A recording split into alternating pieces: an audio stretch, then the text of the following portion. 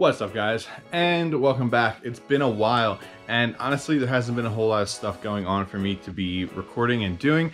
We've been doing a lot of traveling lately, and most of that traveling hasn't really had much to do with car stuff.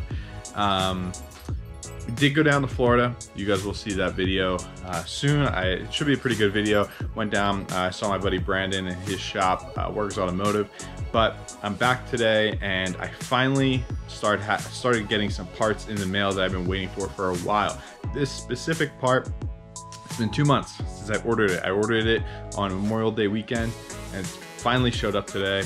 So let me show you guys, because this is going to be the start of the little transformation of the exterior of this car, and its new look that I wanted for 2020 that at this point I wanted for 2021. So, which I'm sure none of you guys really saw this one coming, because it's not exactly a common mod for these cars, but I got myself we got my shadow out of there, a DMAX hood vent for the 3000. So I've always wanted one since I saw Kendrick put one on his car. Chris's E46 has one as well, and I wanted something that would be more aggressive. And I was asking all my friends and all that about what I should do, and we have some other things coming, but the one thing that Morgan pointed out was that getting a DMAX vent would definitely add some aggression to the front of the car. Now it'll also help with the cooling, because there are vents in it, and we will obviously be cutting the hood so that the air can escape out the vent once it goes in, and it should definitely help a lot more with cooling. Now, I waited 2 months for this one, and the reason being that I ordered this specific one is because it's made out of ABS plastic. So, especially once it gets warm, it has some wiggle to it, because I've seen a lot of guys running fiberglass ones, and when you have the curve in the hood and you want to try and get it perfect, the fiberglass doesn't really like to flex as much, whereas ABS plastic, if you heat it up, you can get it to bend when you're riveting it on and kind of just get it to that shape that you really want. And the finish is pretty good.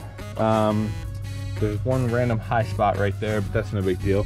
What I'm going to be doing is wrapping this. Once I mount it to the car, I'm going to pull it off, wrap it to match, probably at least do white around like the outside facing parts of it, and then I might see, I think I have enough purple, but I might do like maybe some purple inside the vents with some neon yellow. I'm not really 100% sure yet which route I'm going to take there, but I will be doing mostly white with some accents inside, or maybe I'll keep it black on the inside just to match like the mustache up front. Haven't really decided that yet. So I guess what I'm going to do now is I got a highlighter so I can write on my vinyl and wipe it off, but I'm going to take some measurements and try and figure out where exactly I want this thing to sit.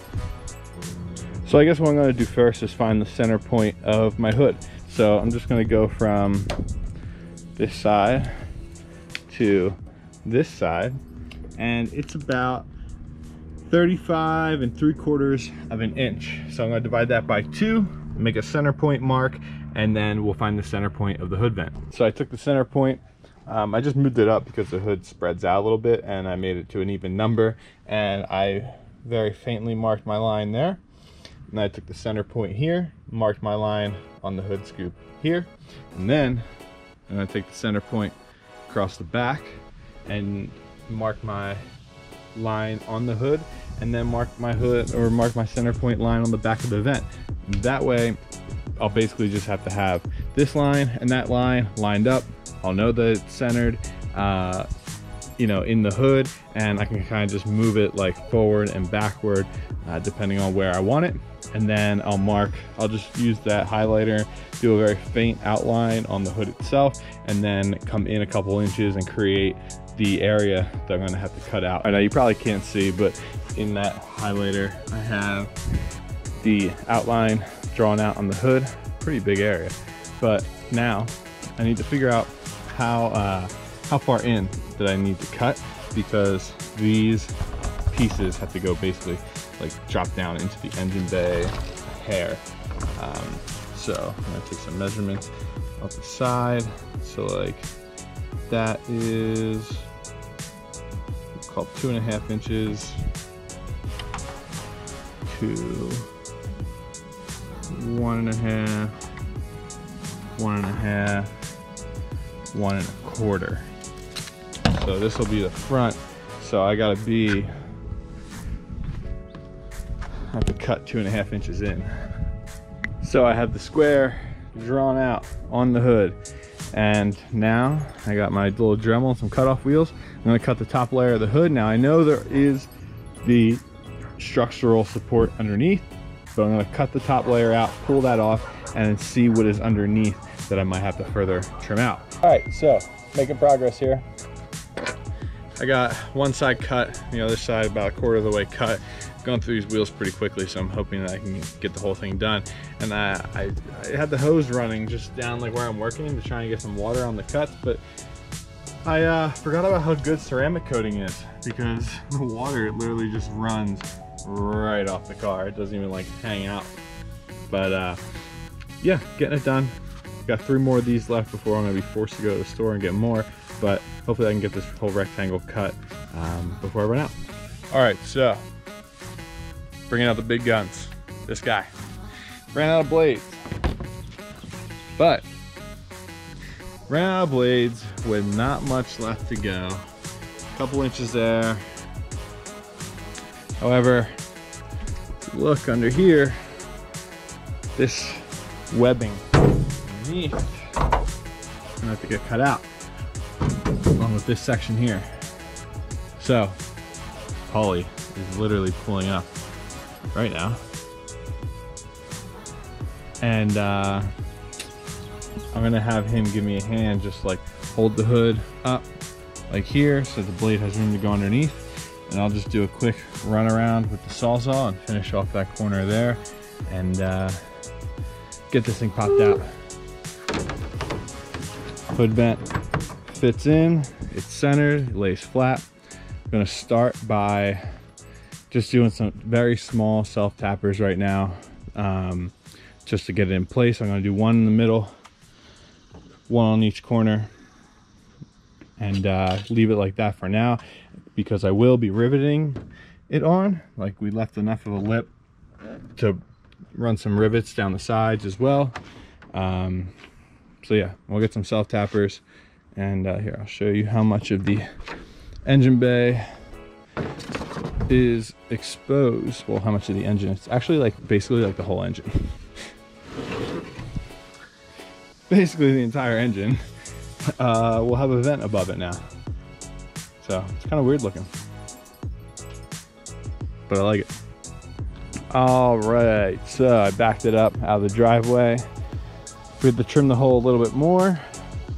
All I did was a couple self tappers, and 3 across the front, 2 across the back, just to hold it down until I pull it back off. I'm gonna trim a little bit more on this side, just a hair, because there's a tiny gap there that like the inside part of this vent is hitting. But other than that, it's good. I'll pull the self tappers out and I will rivet it on once I get my hands on the rivets. All right, so that's it. The URAS hood vent is installed on the car. I just drove it around, it didn't fly off. I will be wrapping it maybe tomorrow night, I'm not really sure yet, but either way, it's on, installed. After driving it, it's crazy how hot this thing gets and how much heat is coming out of these vents. It's nuts. So like, all that heat that was trapped under the hood can now escape from under the hood.